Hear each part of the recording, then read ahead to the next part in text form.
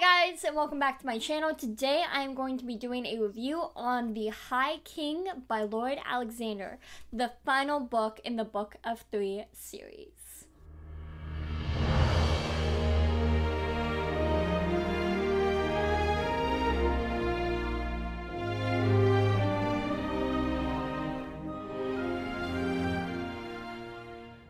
So I finally did it. I finally finished the Book of Three series, the Chronicles of Prydain, and I cried during this book. Oh, I cried. I sobbed and sobbed. Literally on the last 5 pages or whatever, I could barely actually see the screen because I was crying that hard. But just a little FYI, if you guys haven't already seen the thumbnail and the title, this is going to be a spoiler talk. It is the last book in the series. My philosophy is I keep the first book in any series spoiler free, because in my mind you're not going to click on this video if you haven't read the rest of the series. So I go ahead and make all those spoiler talks, so this is going to be a spoiler review. So Taran has come back from his travels. We pick up exactly where we left off in Taran Wanderer, and to me in this book he's like a man. It's kind of like Harry Potter, where we start with a little boy and he grows up to a man, and you can really see his maturity levels come through with this book, and the things that he learned in the previous books come into play in this one. He really takes up almost a war hero. He really has, you get to see a lot of the respect that he has from the people he met. You know, he went to small little villages and they kind of follow him because they trust him, because he's their friend, because they respect him. He's done things to help them. They see him almost as their leader. You know, these towns that don't have a leader finally do, and it's Taran, and they kind of rally behind him. And you get to meet all the characters you have seen in past books, and I loved to see them again. It was kind of a fun little thing. Typically we don't go back to characters. We do go back to a few certain characters, but not to I would say characters you just kind of pass by. Typically they're one books and then they don't come back, but this book brought back every single character. It brought back the Prince of Mona, the Ruffigans, just everyone you had seen in previous books, like the second and first book. They brought them back into this one, which I thought was really, really cool. Speaking of Prince of Mona, I cried when he died. I did not feel, though, that his death was satisfactory, I guess I'll say. I don't think that he had a very satisfying death. I don't know, there wasn't a lot of depth to it, and it kind of just felt like he got killed just to have a death, which is fine. You know, I think that we don't know that character very well. We only had one book with him, and when that happened, he was a child. We didn't really know a lot about him, so I didn't feel like his death was, number one, necessary, and number two, well, I guess it was necessary for the end of the book, but I'll get into that. I will say right now, this was not my favorite book in the series. It took me a really long time to finish this book, because it was 250 pages, and it took me a week. I mean, I wasn't motivated to finish this book. It was kind of boring. It was a lot of battles, which I get. You know, it's the final battles. It wasn't satisfying in places. It wasn't entertaining in places. I was frustrated with Taran for waiting so long to tell Eilonwy how he felt. And even when he did say, like, at the very end, he's like, oh, we'll get married. Oh, wait, that is if you want to get married. It didn't feel, again, satisfactory. I felt like there could have been, Taran's so mature now, and he's grown so much, and I think Lloyd Alexander could have done a really good job at having a moment between the two, and really just Taran saying to Lonwy, this is how I feel about you, and, this is why I went on this thing, and I felt like they could have had a really cool connection during that, and that never really happened. He kind of just blurted out that they were going to get married, and it was very shallow, if that makes sense. And I feel like with characters who this has been building up with, I don't feel like it should have been shallow.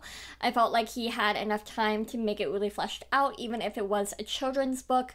Like I said, even though it is a children's book, Taran had such great maturity, and the lessons he got taught, and he held himself really well. And yeah, that's what I'll say about that. But I really liked how Eilonwy made like a little stitch of a pig, a henwen, and then that became his banner, the white pig. And I loved that little detail. I loved it a lot. And I don't know, I think it was shallow to me. This whole book was a little bit shallow to me. I know I'm going to get hate for that. But it was to me. And I did love some moments. I loved the moment when Taran grabbed the sword out of the stone wall or something, and he killed all the Cauldronborn. I really enjoyed that. Something about the battles I'll mention in this book is they are so quick. They are not, granted, you could say that with a lot of books. I said that about Dune, but and also this is a kid's book. It's not supposed to be about death and gore and elaborate battles. It's not Game of Thrones, so I understand that.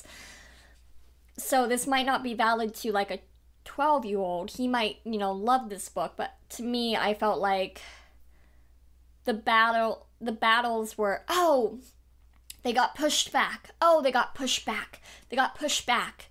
And then all of a sudden they won. It felt lifeless in some places. I was really sad when Cole died. That was one that I cried at, and he was talking about his flowers and his plants, and oh man, that one got me. And then I was so scared that Dalbryn was gonna die. I was so scared, and I was like, if he goes, I'm not gonna be able to finish. But he was kind of awesome in that scene, and I really, really enjoyed that one as well. That was one scene I really thought was nicely fleshed out. I thought the character Dalbryn, we got to see a whole different side of him. We're always kind of told, he's a wizard, but he just kind of looks like an old man who does nothing. And you actually kind of get to see his power and what he does in that scene, and I really enjoyed that. A little payoff there.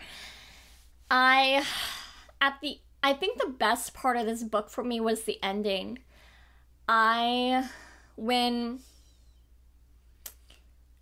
That's the thing, is even after the great big battle, everything was just so rushed, in my opinion.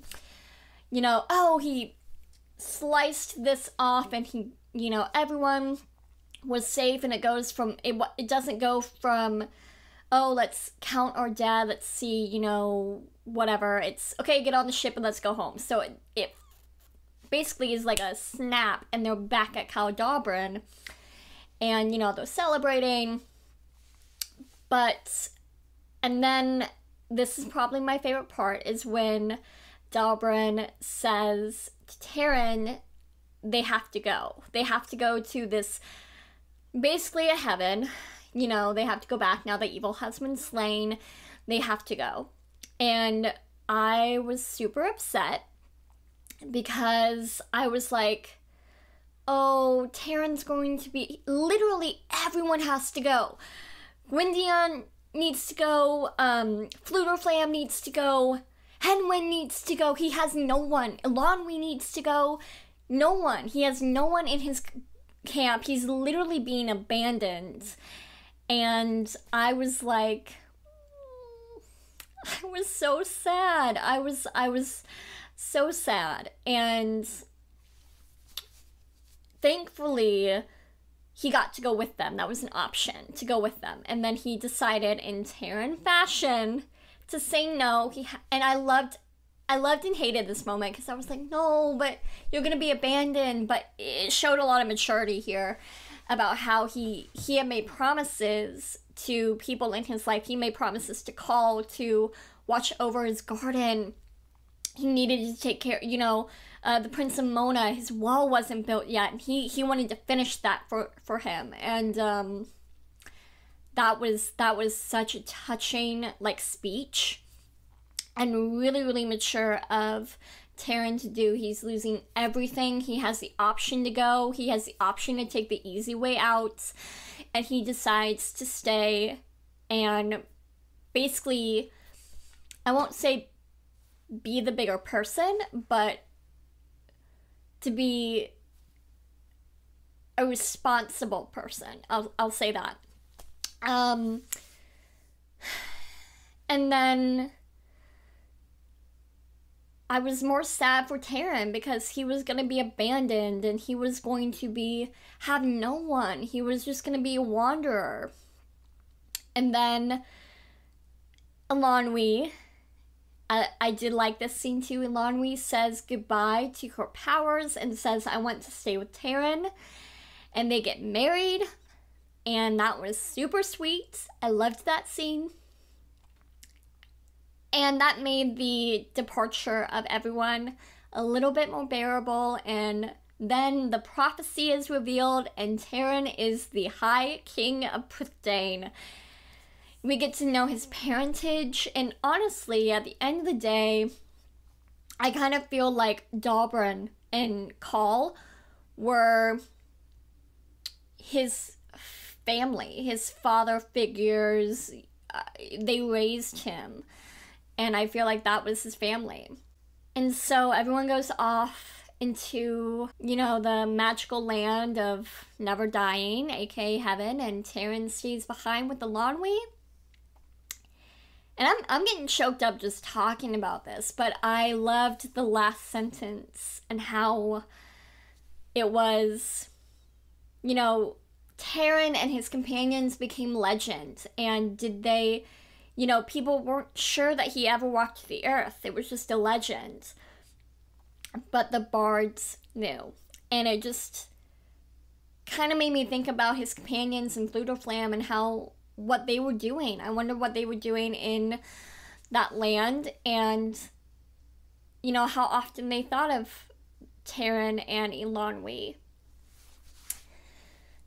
I also felt like it was a cool way to end it, because it made you think. I mean, if you really think about it, think about, with that sentence, no one knew except the bards if it was true.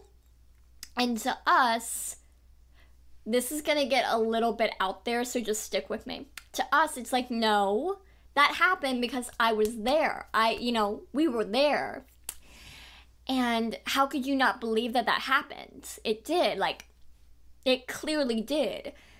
But then, if you think about our universe, and you think of, King Arthur and the Round Table, Atlantis, all these legends. And it's like, was it really a thing? And then people from that time probably were like, how could you question that? We were there, so I thought that was, I don't know why it got me thinking about that, but it did.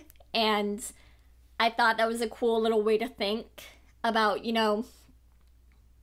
things that happen in your life right now, 100 years, into the future, it's gonna kind of just be a legend.